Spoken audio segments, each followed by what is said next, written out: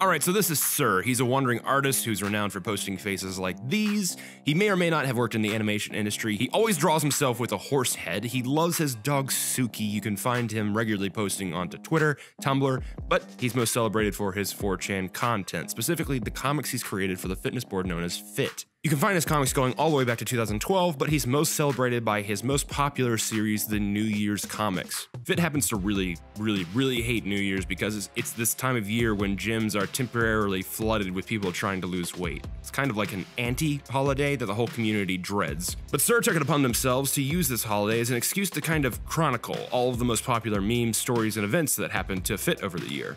So why would I consider Sir and his artwork to be notable internet lore? Besides his comics being a staple of the Fit community, I think it's always worth noting when 4chan agrees on liking someone or something. What makes Sir's art different? Why is he able to create shit posts that still feel like high art? Depression. He's posted about it a lot on various platforms, but Sir struggles with mental health, and while I don't think 4chan is aware of this, I do think it colors his work to some degree. Putting so much polish and effort into shitposting takes humility, something I think Sir has in spades, unfortunately. Sir is obviously an active and celebrated member of 4chan's community, but to some degree he also hates himself, something that 4chan weirdly respects. More than any other community online, you can't roll into an anonymous messaging board with an ego.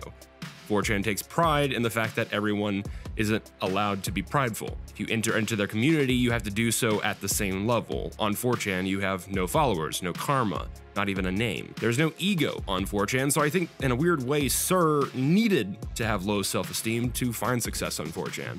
He's only able to maintain an identity that's separate from the anonymous collective because he doesn't try to raise himself above the rest of them. He's just a guy who, like a lot of Fit in 4chan, is trying to hate himself a little less.